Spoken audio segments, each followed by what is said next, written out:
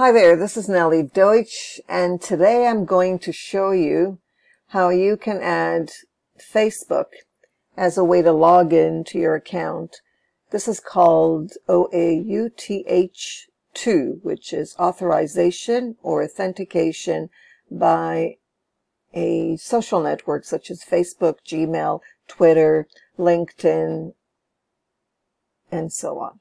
So first thing you need to do is to go into developers.facebook.com. But if you just write Facebook and developers, you'll get to it. You'll get to this page. Now notice I already have an account, but you'll need to create one. And that's pretty easy to do. You shouldn't have any problems. If you have a Facebook account, you do need to have a Facebook account. Notice these are my apps. I've got quite a few of them as logins for both WordPress and Facebook. And these are all my apps. Setting up an app for users to log in the first and each time is really easy, and it saves time with people forgetting their usernames and passwords and having the system keep sending them reminders or forgot, and then they go back and forth. So to avoid all of that and to avoid getting spammers on your Moodle site, this is a great way to do it. All right, so let's take a look at what's available. I'm not going to create one now, but this is what you'll do. You'll go into the plus, okay, in order to create a new app. So you click on that. Now notice what's available here. Okay, create an app ID. So here you have to decide, is it a business integration, third party? These are things that they've added since I created mine. So I would choose for everything else. Or you can simply read over here to learn more about what ID you fit in. All right. So once you get your ID, you'll be able to create your app. All right, so add a new app. You click on it. Let me go into everything else. Okay, you give your app a name.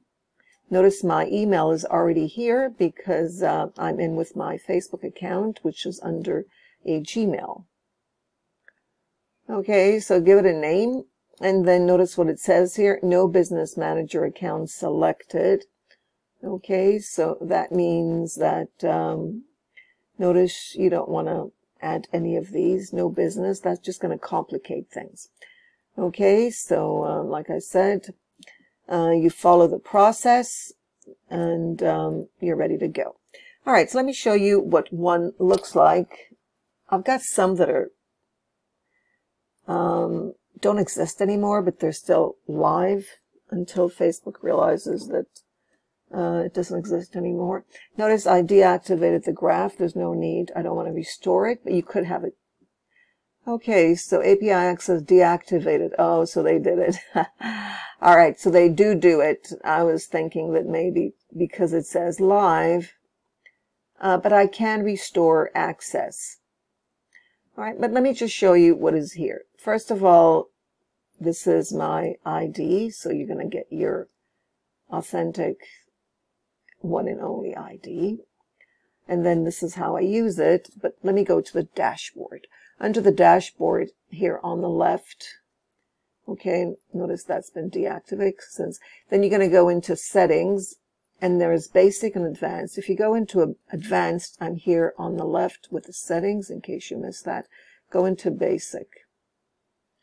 Okay, so basic. I want to show you what you need to fill out. So first of all, you add your display name. Okay, I wrote org because I also have a com, just to differentiate. The domain. Okay, you don't need to write HTTPS and so on or www. You just write the name of the domain plus the ending, which is the org. In my case, it could be com in your case, or edu, or AC, or whatever it is. Okay, privacy policy. Now, this is really important. You need to add on your Moodle. If we're talking about Moodle, you need to add a policy. Otherwise, it's not going to, well, it will work, but they'll catch you at some point. And they'll start saying things like, It's not going to work. Okay. So notice you're going for not business unless you're a business. I'm an individual, so that's what I have here. Notice there's nothing that I filled out here except the site URL. So let's go into advanced. Under advanced, notice some of these are options, so you don't have to fill in. Notice, okay, this is what you need to fill in. So upgrade. Okay, so calls, app roles. Okay, 5.1 is the version right now. And then app restrictions. Notice what's here. I've got no for reference alcohol. Yes for social discovery. It's up to you what you fill in here. And then you get a client token. Okay, that you can reset at any time.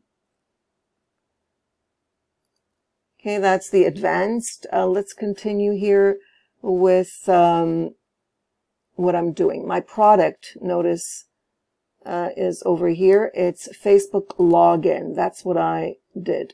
You can go to the plus, okay, and add another one. They'll give you what to choose from if you go into the plus. Okay, let's do that now. You're going to choose, okay, I can't choose anything new because I already have one. So let's go into this one. So under Facebook login, and you'll see that option, you go into settings. Okay, click on the settings. This is where you need to add your information. All right, so here, this is the important part, the most important part. So you might want to go straight into this part and then take care of the rest. So what you're doing here is authentication. So it's O, authentication, or authorization, client. That's yes. And then web auth login, yes. Enforced HTTPS, recommended. Otherwise, they won't approve it. And then notice strict mode for redirects. You might want to do that. That's not necessary.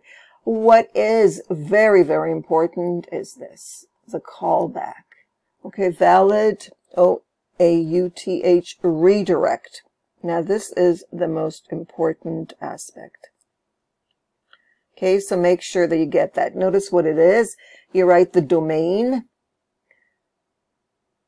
then admin slash OAuth2 call CALL back dot PHP. So take a look at that and write your own. And let's continue here. So that's the callback. And that's all you need to do. You just save it and you're in. That's it. Okay, so if I want to restore, okay, I can do that. Okay, and then once you finish with that, you get the information. So this is what I was talking about. Okay, you're not interested in Instagram or any of these. Okay, these are the products. You're interested in simply logging in. Okay, so don't get involved with this. It'll just confuse things. Okay, it's just Facebook login, unless you want it, you know what you're doing. All right, so that's your ID. Okay, that's it. I copied it. Let's go into what you're going to add to your Google. Okay, so Facebook login. Permissions, don't do too much. You don't want to do that. So my permission is very, very basic. Otherwise, it's going to cause problems. So notice permissions, it's under app review. You need to add this. They will ask you for permissions. So all you need is email and access to a person's name and profile. That's it. Do not add any more because you're going to have a hard time getting approved from my experience. And I've had quite a few Moodle login experiences with Facebook. Okay, so let's go into our Moodle. But before we do, let's get the information for the Moodle. So it's under settings and basic, only basic. So this is your ID. Notice it's the same one as you have here. And then that's your secret. You click on the show, you copy it, and that's it.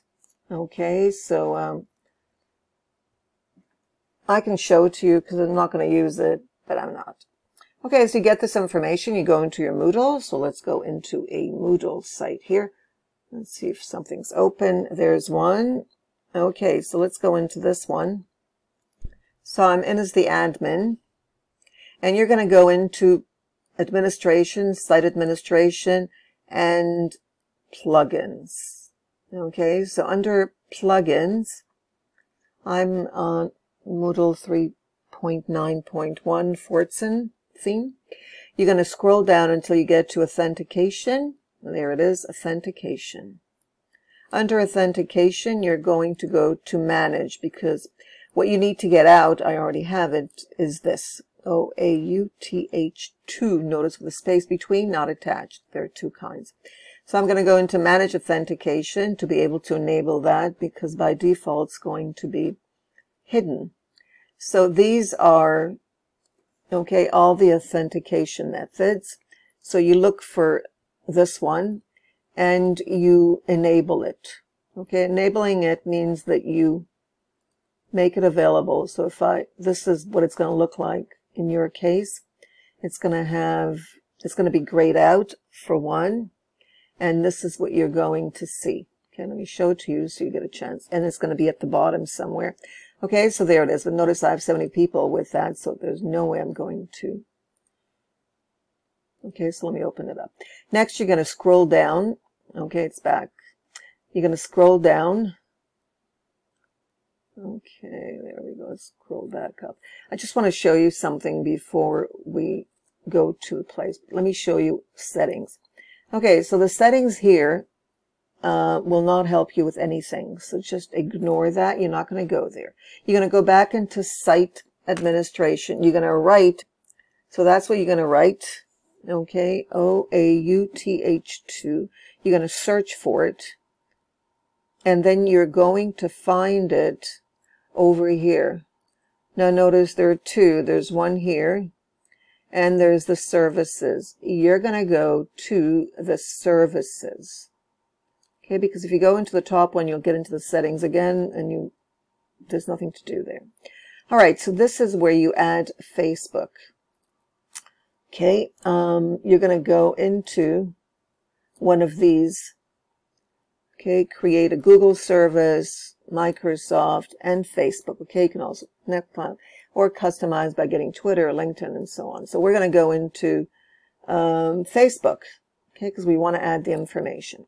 So here we're going to add the ID. So we go back here, go to the ID. There we go. Add the ID. Oops. Here we go. Add the ID. Next, we're going to add the client secret. So let's go back here. I can show it to you because it makes, oh, I need to add that. So let me do that. Okay, so now it's showing. Notice you can reset this. And then, okay, let me go back here. And then we're going to go to our client secret, add that. Okay, and you don't click on this. Okay, please do not. Okay, it's going to cause problems. Now, everything else is here. Notice it is here by default. Okay, so all this will appear, plus the logo. Okay, now this you may need to tick it and tick this, so the two will be ticked. You save settings. Okay, Facebook, and I'm in. Okay, as you can see. And that's it. It's easy as that. You'll get the error if the site does not correspond to the right one. I had reached share.org, and this is integratingtechnology.org. So it has to coincide for it to work. So if you have any questions, feel free to add them to the comment box, and good luck. By the way, Facebook does not help. You may find communities that help, but it's very hard to get them to respond. So please feel free to ask. Maybe I can help. And subscribe to my channel. Thank you.